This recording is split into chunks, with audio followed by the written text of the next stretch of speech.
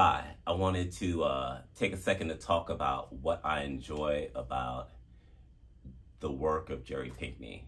And what I enjoy about the work is the amount of work in the work. You see all these little brushstrokes in the watercolors and they're adding up to something big and grand. I love that the work is deep, so you get like rich, deep darks and bright highlights and everything in between. I love that there's an awful lot of color in the work. So it's very difficult to work with a lot of color without it being overpowering.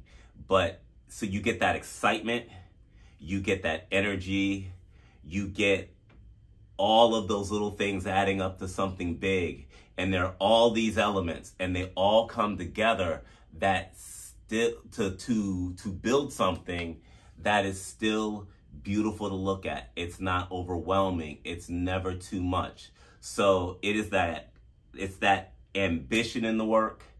It is that hard work in the work.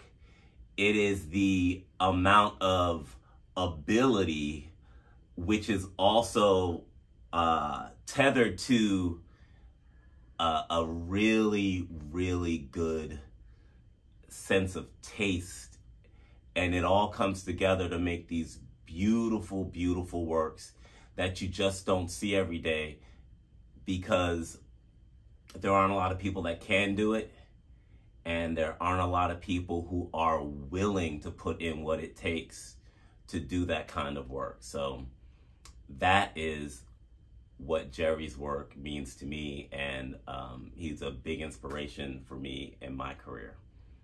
So, thank you, Jerry.